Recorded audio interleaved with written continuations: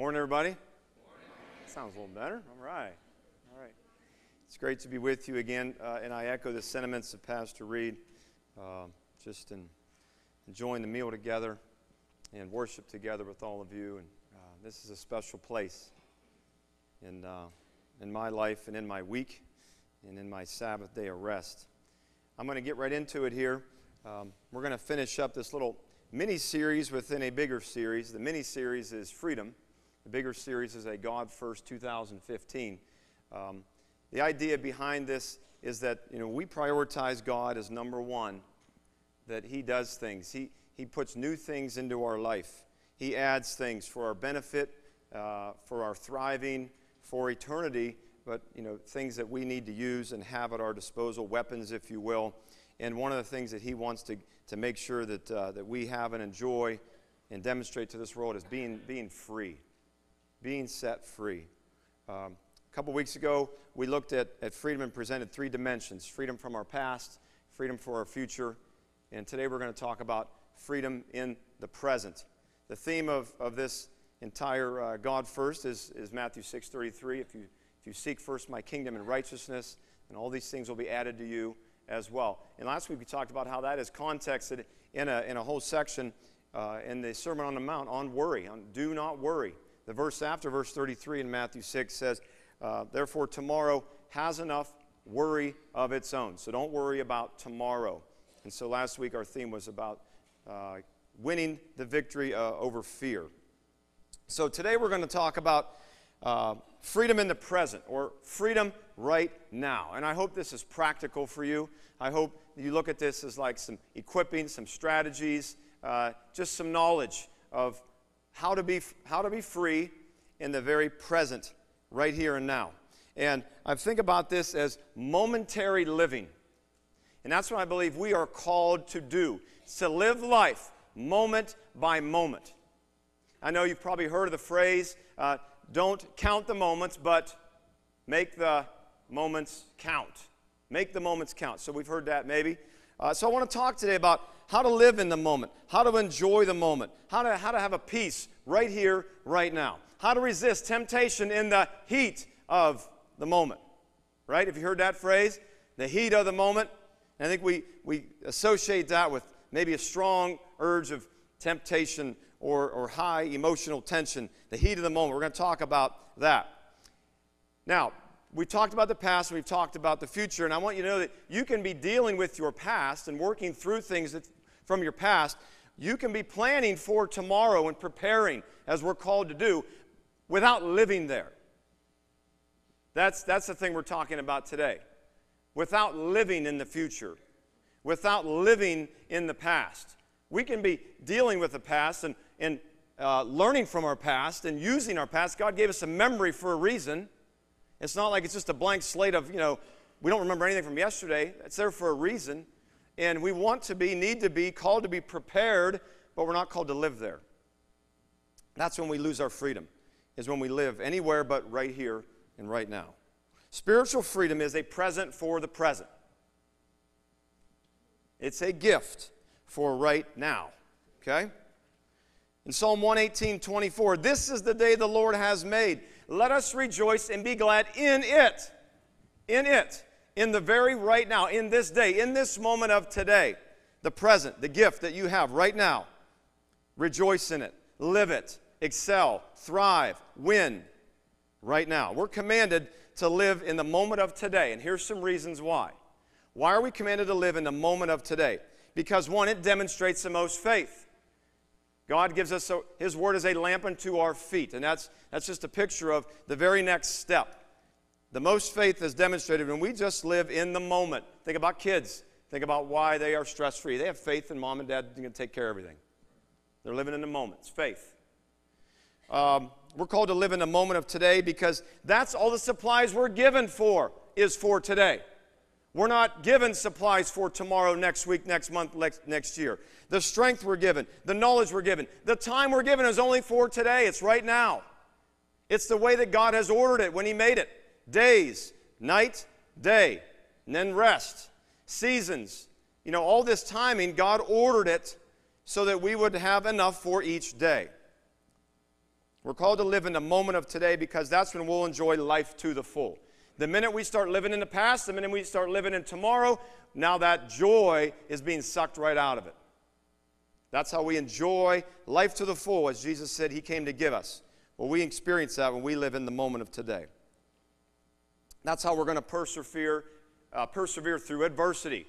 In a hard day, in a hard moment, in a hard season, in a trial. How do we get through that?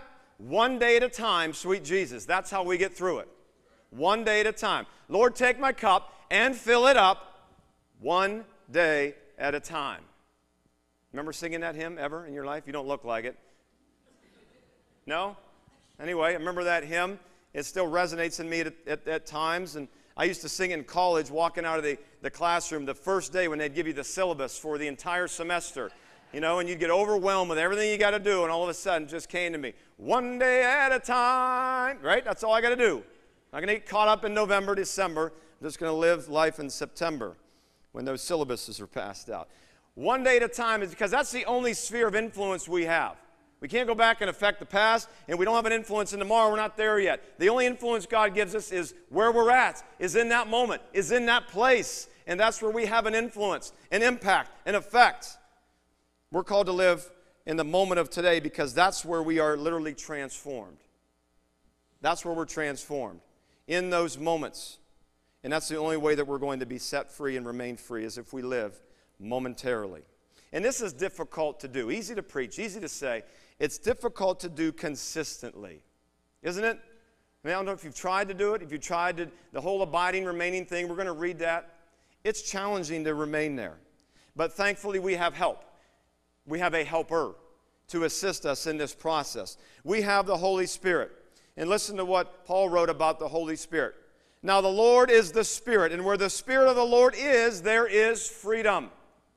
So we have a person, we have a power source that is freedom, that offers freedom, that will give us the freedom in that moment and by each moment. And so our job is to do what? Our job is to remain and keep up. If that's the source or place of freedom, then we better stay there. We better keep up with that. And here's what Jesus said in John 15. Remain in me, my friends, and I will remain in you. No branch can bear fruit by itself. It must remain in the vine. Neither can you bear fruit unless you remain in me. I am the vine and you are the branches. If you remain in me and I in you, you will bear much fruit. Apart from me, you can do nothing. That means living free. Try living free without me. Try living free without my power, without my Spirit. It's not going to happen. So our job is to remain and abide, and secondly, to keep up. Paul put it this way, since we live by the Spirit, let us keep in step with the Spirit. I remember when I was young, my dad would take me with him when he'd go out into the woods for whatever reason. I don't know whether we were hunting or fishing or just walking. And as a young kid, I had a hard time just staying with my dad. Either he was going fast and I was really trying to keep up, or he'd stop and my head was on. I'd bump right into him like, whoa, what are we doing here? Let's get, and he'd, shh, stop, look over there. And he'd see something and I was oblivious to, maybe a deer, or just maybe something pretty in the woods.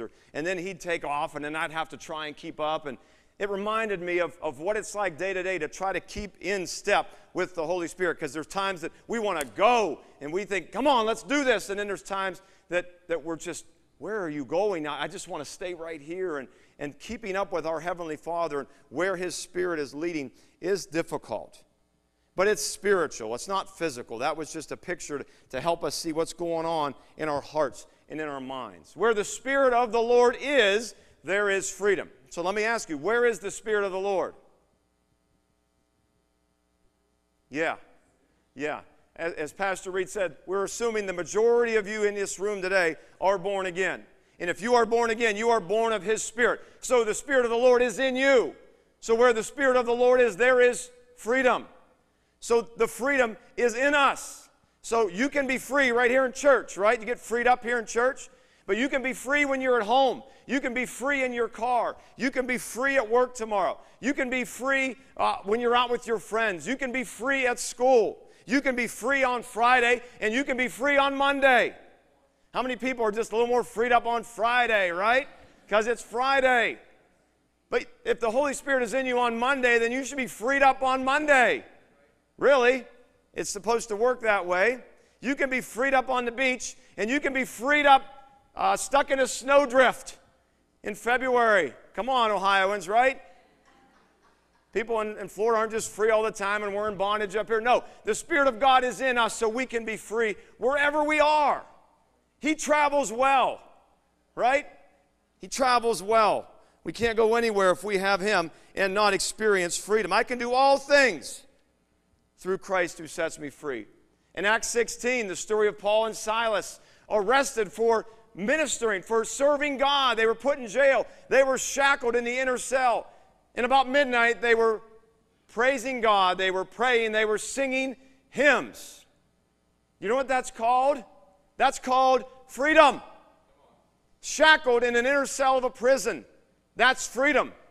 That's spiritual freedom. They were set free from the norm of how they should have been, how we should react in those situations. They were totally set free. That's all God, is it not? Humans don't have the strength to do that, to have that kind of attitude, to have that kind of outlook, that kind of joy in that situation. Momentary living is achieved as we fight battles as they come. Not going into tomorrow and fighting that battle. No. If you wake up tomorrow and there's a battle to fight, then you fight the battle. That's momentary living.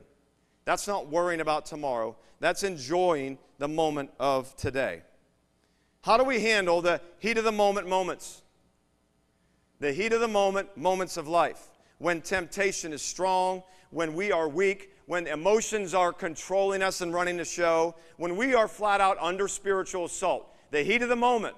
That's what I want to talk about. How do we win those moments? How do we remain free?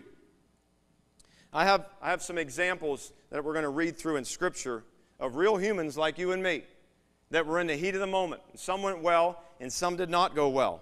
But they're written for us there to learn from. How many of you were ever told by your parents, that's a no-no? That's a no-no. All right. So I'm going to be cute on that, and I'm going to talk about some no-nos, okay? Some no-nos that we need to know when we are in the heat of the moment. All right? Is that up there? Do we have anything? Has there been words up there at all? Oh, there we are. Okay. 5 no-nos for the heat of the moment. These are things that we have to know. You got to know them. 1, we have to know God. In the heat of the moment, we got to know and rely on the love that God has for us. First off, we have to know Him personally, because you're void of any power if you don't know Him personally. If His Spirit isn't in you by confessing His name as your Lord and Savior, you don't have access to that power. So you got to know Him personally. You got to know Him intimately. You got to know His voice. Jesus said, I'm the good shepherd, and my sheep follow me because they know my voice. So knowing God is knowing His voice. Knowing God is knowing His presence, right? What's that feel like? If you've experienced God in you, you know what His presence feels like compared to when it doesn't feel right. Come on. Have you been there? It just doesn't feel right. And you know that feeling? All right. That's good to know that feeling. Because if you know that feeling and you know what His presence is, you have a pretty good indicator of what you need to know in the heat of the moment. Okay. The first example of this, the first temptation, Genesis chapter 3. The serpent was more crafty than any of the wild animals the Lord God had made, and he said to the woman, did God really say you must not eat from any tree in the garden? And the woman said to the serpent, we may eat from the trees. We may eat from the trees in the garden, but God did say, you must not eat fruit from the tree that is in the middle of the garden, and you must not touch it, or you will die. You will not certainly die, the serpent said to the woman, for God knows that when you eat from it, your eyes will be open, you will be like God, knowing good from evil. When the woman saw that the fruit of the tree was good for food, pleasing to the eye, and also desirable for gaining wisdom, she took and ate it. And she also gave some to her husband who was with her, and he ate it. Then the eyes of both of them were opened. They realized they were naked. They sewed fig leaves together and made coverings for themselves. Knowing God. Now, who would have known God or been in the presence or in fellowship with God more than His first creation, than Adam and Eve?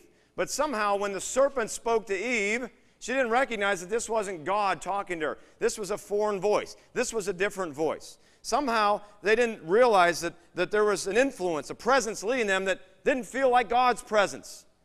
And that's really where it went awry for them. Notice the tempter. His first tactic is just to ask a question, just to pose a thought, and then just let that brew. And just let that brew. He didn't come right out and assault. He didn't come around and say, hey, eat this. God's okay with it. He just asked a question. Right? Just to get our thoughts thinking. Just to get our attention away from God. Just to get us not focused on what he did say. See, if we are intimate with God, it's not going to happen. So just direct over here. Just here, look over here. Look over here. That's all he gets us to do. And then he comes back with the second thing, a little more direct assault. In verse 4, you will not certainly die, he said. But that was after he posed the first question. Notice the tactic of Satan, who, it said in Genesis, is crafty. James in 4:8 says, come near to God, and he will come near to you. And in the heat of the moment, we got to draw near to God. In the heat of the moment, we got to feel his presence, know his presence. And if it's not that, then it's not God. Then it's not good. You don't got to know all your enemies. You don't got to know all their tactics. Just know God. Just know him personally. Know his presence, what it feels like. Know his voice, what that sounds like. And if it's not that, then flee. Isn't that simple? We don't got to know a who's who of all our enemies. You know, we just got to know if it's not God, if it doesn't feel right, then it's not. Flee that. One of our coaches this summer has been bringing his daughter to the start of every practice because we start early and his babysitter's not there yet. So he brings little Rosie into practice every morning. And when she comes in, she's like tagging along. And every morning I try to warm up, hi, Rosie, how are you? And right away she like clings beside her dad, like gets behind his leg and like peeks out at me. Like, wow, Joe, you trained her really well. So that to me said this week about what we need to do as children when we're encountering something that's a little foreign, something that's a little uncomfortable. Cling to our Father. Cling to our Father. It's just instinctive. When there's a scary man right there, I'm going to back behind my dad right here and hold on tight. And in the heat of the moment, we got to know God. We got to know him intimately, and we got to stay near. Number 2, we got to know ourselves. To win in the heat of the moment, you got to know yourself. 1, acknowledge your strengths and weaknesses. What are my personal triggers? What naturally tempts me? Know yourself. Know what your current temperature. Okay? Are you hot? Are you lukewarm? Are you cold? Where are you at? Where are you at day to day? And if you're not feeling it that day, we got to know that. If you're in a, quote, bad place, you better acknowledge that. That's good to know going into a situation, I am not in a good place. Probably shouldn't try to resolve conflict when you're not in a good place, right? Probably not going to go well. Know your temperature. Charles Stanley said once, never forgot this, when we talk about satanic attacks, spiritual assault, never get too hungry, angry, lonely, or tired. He said, halt, stop. If you're hungry, angry, lonely, or tired. That made sense to me. Because if you're in those places, you are open season. Satan knows that, and he will use any and all of those to assault you. So don't get there. And if you are there, get back to your Father. Cling to him and get built back up before you go out and try to do anything else. This is the account of Jesus in the Garden of Gethsemane. In his critical moment, right before it all, went down. Jesus went with his disciples to a place called Gethsemane. He said to them, sit here while I go over there and pray. Then he took Peter and 2 sons of Zebedee, that's James and John, along with him. He began to be sorrowful and troubled. He said to them, my soul is overwhelmed with sorrow to the point of death. Stay here and keep watch with me. Going a little farther, he fell on his face to the ground and prayed, my Father, if it's possible, please take this cup, or may this cup be taken from me, yet not as I will, but as you will. Then he returns and finds him sleeping, right? So, to me, this really spoke about Jesus, even Jesus knowing himself, knowing that his soul was overwhelmed to the point of death. He didn't go alone. He took his friends, and he took 3 of his closest ones with him further in a secluded place. He said, guys, I need you right now. I am so weak. I am so troubled. I need you. Please pray for me. That was critical. I think in that heat of the moment for him, he needed more strength. And his followers could have provided that strength, and hopefully between sleeping sessions there they did. And then he went a little further, and he fell to his face, and he communed with his Father, and he prayed. This tells me in the heat of the moment, don't get alone. And we could take that one 1,000 directions right now. We're not going to. But in the heat of our moment, don't be alone. Have spiritual encouragement and accountability. You know, with smart devices today, it ain't hard to just pray. Just have that list of people on your phone, and when it's showtime and you know it, please pray right now. Send. That's not hard to do. Jesus took 3 of his closest ones and said, I need you right now to pray for me. And then he went even further, and he prayed with his Heavenly Father. He communed with him. So even when we're all alone, void of humans, we have our Heavenly Father. We're not really all alone. You got to know yourself, and you got to know when you're weak, and you got to know when you're in a bad spot. Number 3, another critical no, is know the Word of God. Why? Well, in the armor of God that Paul described, it's the only one that's an offensive weapon. That sword that can penetrate. And we have to trust it. We have to trust that the Word of God is doing more than we can physically see. The Word is doing more than we can sometimes notice and recognize. And that's the trust part. It's a spiritual weapon. And it's speaking to spiritual entities. And a lot of times it is manifested for us to see a change in an atmosphere, a change in a person's demeanor, a quietness in our mind and in our heart. It affects our physical symptoms. But we need to know it's doing even more in an unseen realm that we don't even recognize a lot of times. That's where the trust part comes in with the Word of God. It's a spiritual weapon. But we got to know it to use it, right? Just walking around like holding a Bible, I don't know that that's really, doing anything to the realm of darkness. Maybe it is. I don't know. Like vampires, you hold up garlic and all those crazy sci-fi movies, right? No, we're supposed to know the Word. We're supposed to speak the Word. We're supposed to speak it into the atmosphere. We got to know it in our heart. Yesterday we were digging a ditch, Brandon and Brady and I. About a 100-foot ditch just for a downspout. And we did it the old-fashioned way with shovels and picks. So we had one pick, and they were taking turns, swinging about 10 times and then give it to your brother. And Brandon goes, we got to get another one around here. This is taking too long. So he goes up and gets another one. So they're standing around like leaning on both picks. I'm like, well, this made a lot of difference, right? This is really speeding up progress. And it made me think, you gotta swing it if it's going to do anything for you. Just having a pick isn't getting the ditch dug any sooner, right? You got to swing that thing. You got to get down in the trenches and go to work. And so my point is, we're kicked in with my brain is just having that thing, you got to read it. You got to know it. You got to wield it out and start using it against the enemy. If it's in your heart, it's in your mind, you can use it in those heat of the moment moments. In the temptation of Jesus in the desert, we all know this, and I didn't have it all out for us to read verse by verse. But 3 different times against his satanic assault, what did he say? It is written. It is written. And that's for a purpose, because then he quoted Scripture that had the power to work against that satanic assault. And then the second thing he did, Jesus, when he got done quoting Scripture, he just simply rebuked him. He just simply spoke to that force of darkness and said, away from me, Satan. He spoke audibly. He spoke out loud. And he directed the source of power within him that is greater than the source that was coming against him. And I want to tell you, you have that source. You have that power. Where the Spirit of the Lord is, there is freedom. So use that force. Use that power. Speak that name. And speak it to whatever you're feeling is oppressing you. Speak it to Satan. Get away from me, devil. Get away from me, Satan. I rebuke you. You leave this house. You leave my child. You leave me alone. Speak it. Rebuke him. And say, it is written, and use his word as the sword that it is.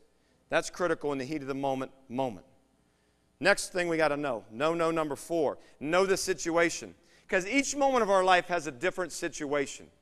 And this has a football tie-in for me because I'm always preaching. I was even preaching this week about what's the down and distance? What do we need on this play right now? Because every down, every play is a different situation. And it's going to cause you to use maybe a different technique, maybe to line up different. It's going to cause the offense to call a certain play. So you got to know what's the situation going on at that time. What is at stake here? Be aware of the surroundings. Be aware of who's watching. Be aware of who's going to be impacted. Be aware of how's it going to affect your family. Genesis 39, this temptation that Joseph was in. It was amazing, the strength that he had. I'm going to read this and just point out a couple things. In Genesis 39, from the time that he was put in charge of his household and of all that he owned, the Lord blessed the household of the Egyptian because of Joseph. The blessing of the Lord was on everything Potiphar had, both in his house and in his field. So Potiphar left everything he had in Joseph's care. With Joseph in charge, he did not concern himself with anything except the food he ate. Now Joseph was well-built and handsome, and after a while his master's wife took notice of him, and Joseph said, "Come to bed with me." But he refused. He said, "With me in charge, my master does not concern himself with anything in the house. Everything he owns he has entrusted to my care. No one is greater in this house than I am. My master has withheld nothing from me except you, because you are his wife. How then could I do such a wicked thing and sin against God?" And though she spoke to Joseph day after day, he refused to go to bed with her or even be with her. One day, he went into the house to attend his duties, and none of the servants was inside. Uh-oh. He's what? Alone.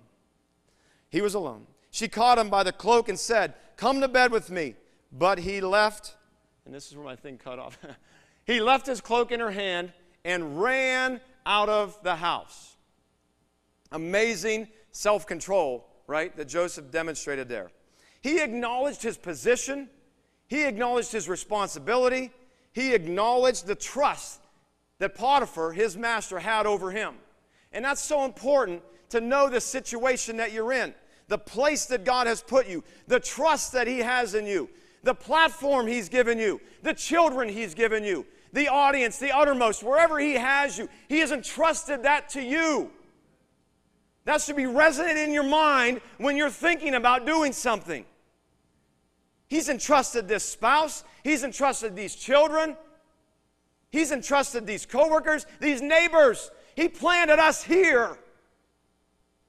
And I got to be a good steward of this. And this matters how I act right now, because I'm reflecting who I say I am. And Joseph acknowledged that.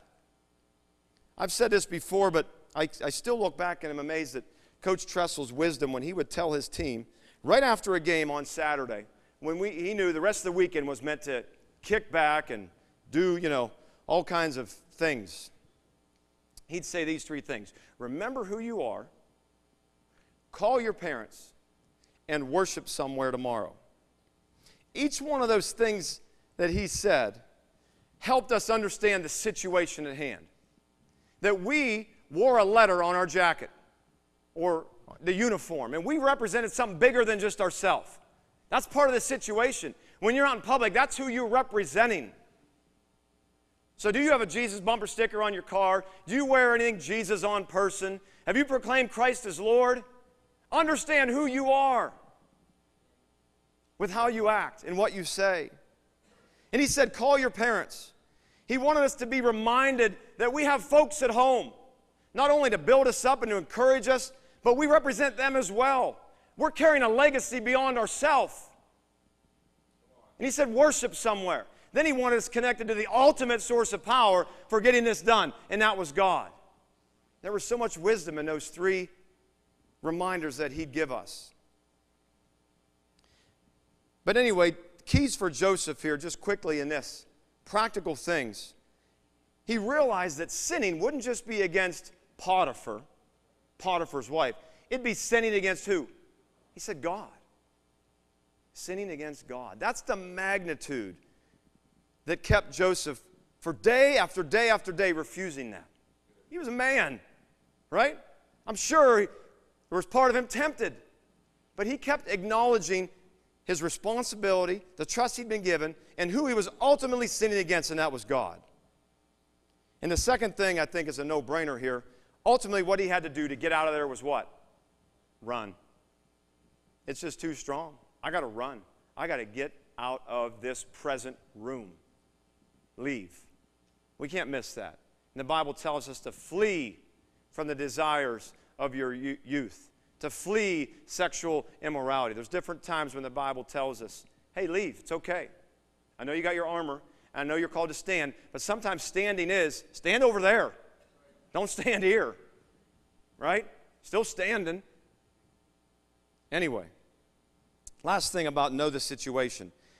We got to be reminded, too, that situations are momentary. Moments are momentary. And this is we got to hold on to when moments are tough, when moments are hard, when moments are just, I got nothing left. Grandma Brungard here. Ready? This too shall pass.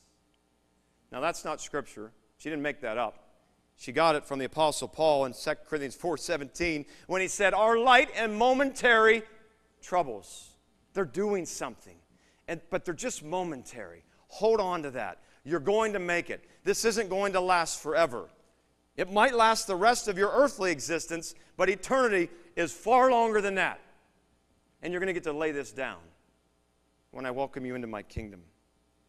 Finally, last one, know the plan.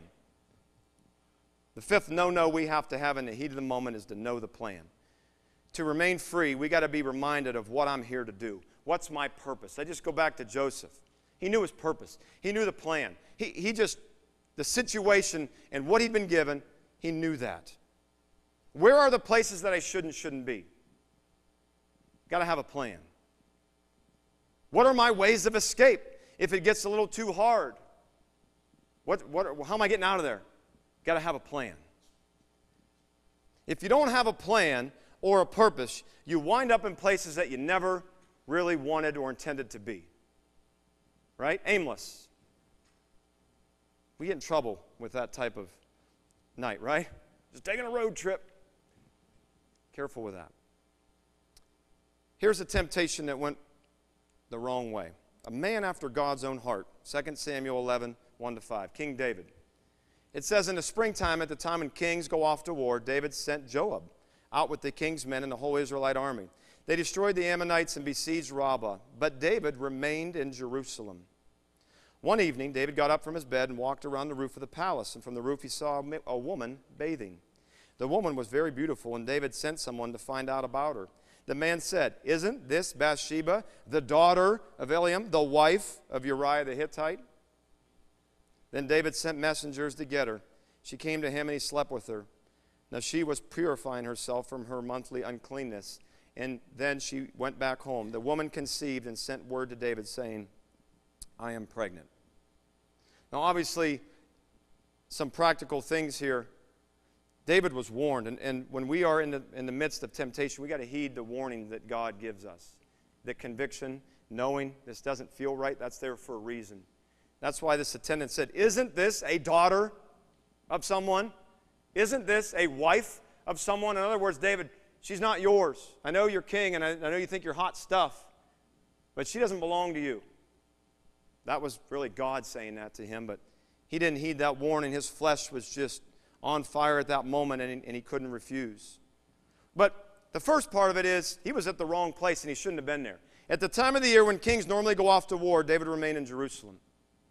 He was in the wrong place at the wrong time, and we don't know why. I don't know. But not having a purpose and not having a plan just means you're out walking around looking for stuff. And David just couldn't sleep, just out walking around. Saw a beautiful woman. How did he know she was beautiful? Guess he must have looked longer than once. Right? Guess his eyes just didn't bounce. He didn't look and say, whoa, right there, let's look this way. Didn't do that, did he? No, he locked in.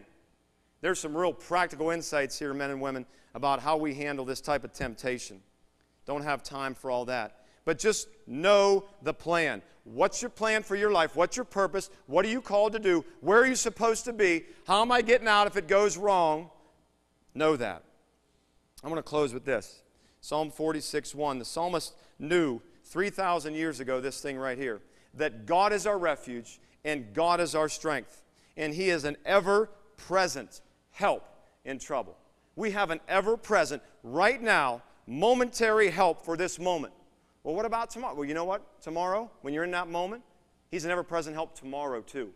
But right now, brothers and sisters, we have an ever-present source of power that wants you to be free, that can help you to be free. So I want you to think about right now. We've talked for 3 weeks about freedom from our past, about freedom from fear, about tomorrow, about worry. and how to be free in the moment right now. What is it in your life that you struggle most with in the area of freedom? What is it that most keeps you in bondage? Is it something from your past? Are you a worrier about the future and trusting God? Have you never met a temptation that you can't refuse? What part of it do you most struggle with? And I believe what we need to do right now is to take a minute and just acknowledge. Just acknowledge God. Acknowledge the freedom that He has for us in the area of our life that we are not coming close to experiencing. We need to acknowledge that right now. As I said at the beginning, in the heat of the moment, you got to first know God. Do you know God?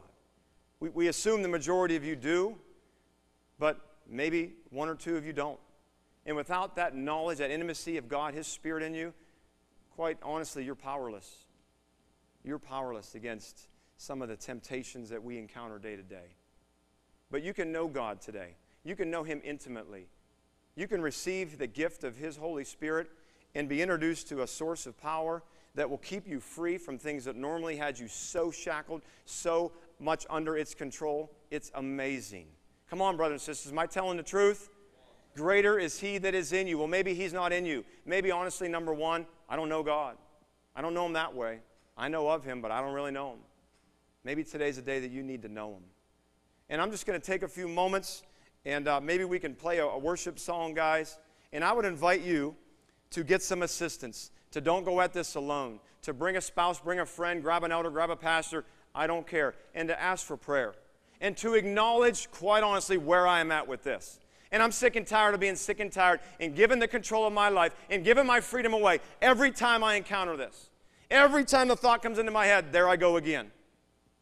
And if you're weary of this battle, come receive prayer, because we want you built up and encouraged to go out and kick its butt one more day. And tomorrow you'll wake up and do that again. So let's take it one day at a time. And let's take this moment, the only moment we have right now, the only moment God assures us, this present moment. And if you're feeling conviction, heart beating, come receive some prayer. Let's take a moment.